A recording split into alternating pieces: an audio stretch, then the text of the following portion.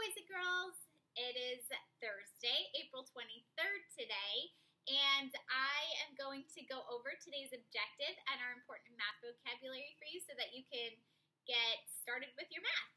So, today's objective is actually the same as yesterday's objective, so it's going to sound super familiar to you.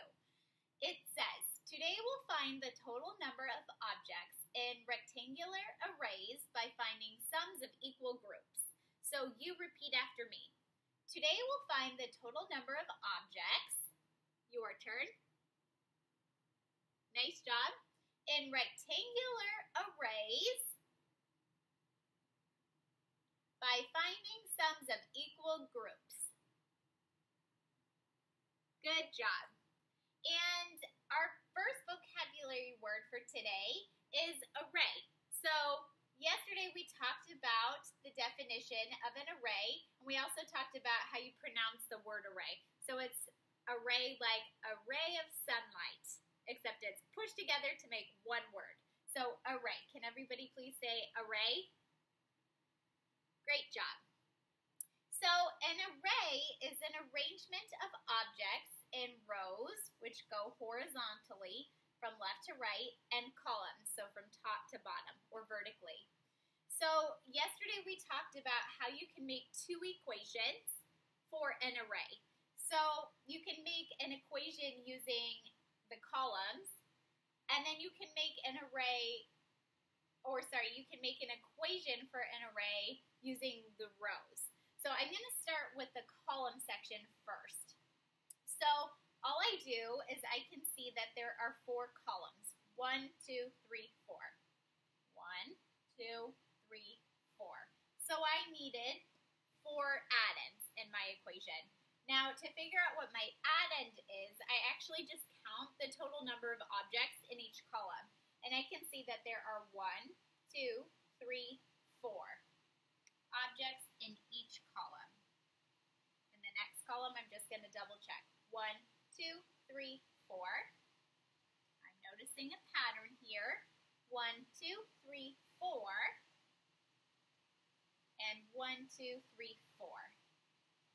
So my addend just repeats itself. We call this repeated addition. It just repeats itself. And then the last line after the equal sign is, of course, the total or the sum. So all I have to do is add up these addends or count up the total number of objects in my array. I'm going to add this up. So 4 plus 4 is 8. 4 plus 4 is 8. 8 plus 8 is 16. If I can't add that up in my head, I can count my total number of objects. So 1, 2, 3, 4, 5, 6, 7, 8, 9, 10, 11, 12, 13, 14, 15, 16. All right. Now for my row equation, I have 4 lines because I have 4 rows. 1, 2, 3, 4. So I knew that I was going to have 4 addends.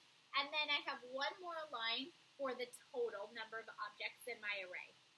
So to figure out what my addend is going to be, all I have to do is count up how many objects I have in each row. So I have 1, 2, 3, 4. 1, 2, 3, 4. Oh boy, noticing that same pattern again. 1, 2, 3, 4. And then I'm going to guess that my last addend is going to be 4 also because it's following a pattern. We call this repeated addition. Okay, and then the total should be 16 because 8 plus 8 equals 16. If I can't add that up in my head, no worries, I can just count. 1, 2, 3, 4, 5, 6, 7, 8, 9, 10, 11, 12, 13, 14, 15, 16. All right, so now it is time for me to model a couple of problems. So I'm going to model the first problem for you, and it says draw an array with 3 rows and 2 columns. So just like yesterday, I'm going to start by choosing a shape. It doesn't matter which one I choose. I'm going to go with a star today, just like yesterday. And then I'm going to separate them into 3 rows and 2 columns. Yesterday we started with 2 columns, so I'll show you how you can start with 3 rows. So 1, 2, 3. So I have the start of a row, okay, or 3 rows actually, and then I'm going to have 2 columns. I have actually 1 column right now, so I'm going to make my second column. So that's the start of my second column. And I know I'm only supposed to have 3 rows and 2 columns. So since I'm only supposed to have 2 columns, I don't need to draw any more stars. I can stop here. So I have to now fill in these 2 blank spots because I should have a full second column.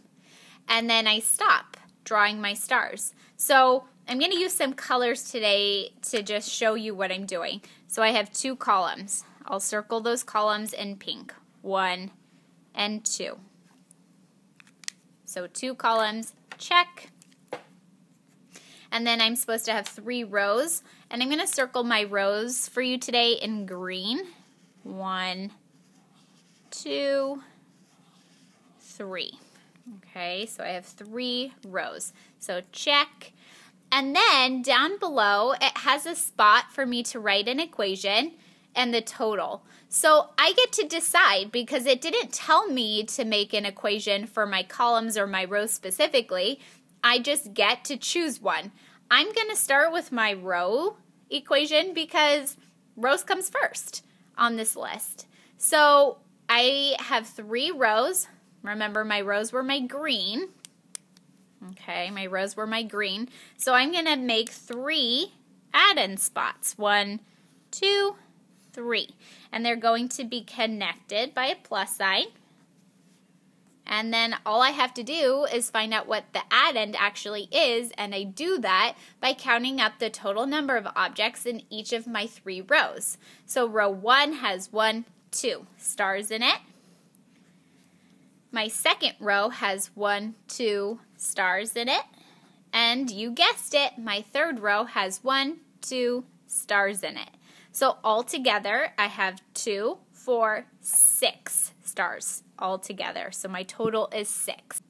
All right, so I'm going to model number 2 for you. Number 2 says draw an array with 4 columns and 20 total objects. So unlike in number 1, I actually cannot choose if I'd like to start with rows or columns because it tells me specifically which to start with, 4 columns, and then it doesn't tell me how many rows I'm going to have.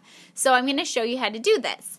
So if I have 4 columns, I'm just going to use this same shape as before. 1, 2, 3, 4. So I can't add any more columns to my array.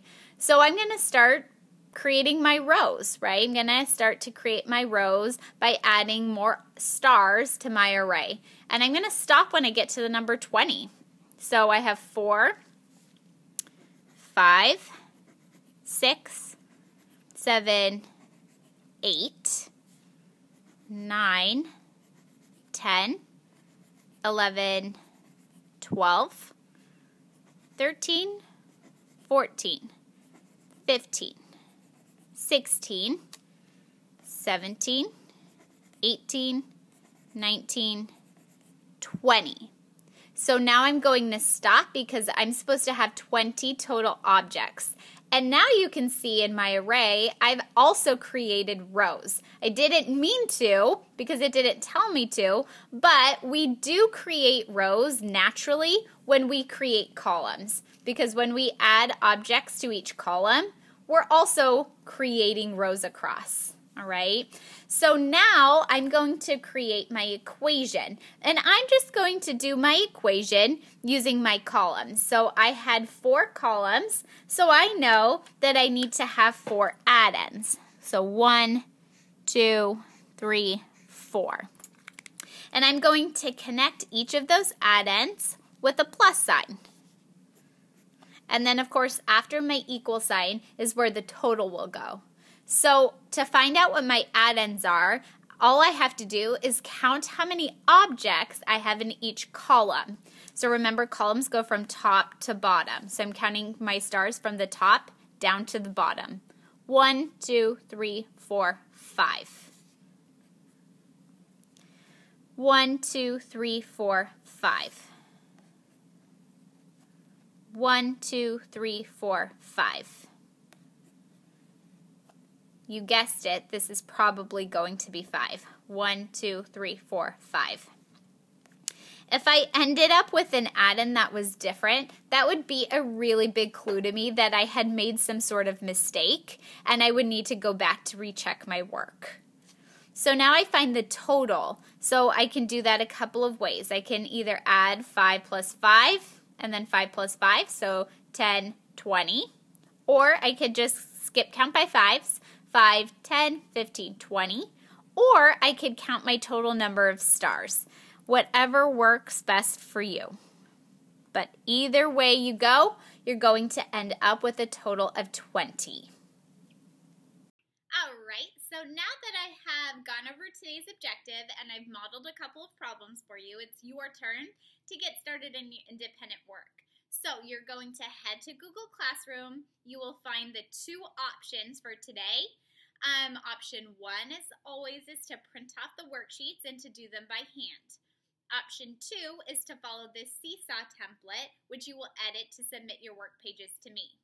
Now, if you choose option 1 or 2, it doesn't matter. You still have to do a math presentation, which you will find by following the seesaw math presentation link. And then you will submit a presentation for your final check for understanding problems 1 and 2. Hopefully this multiplication is going really smoothly, and if not, feel free to jump in during my office hours, and I am happy to review it with you then. Good luck!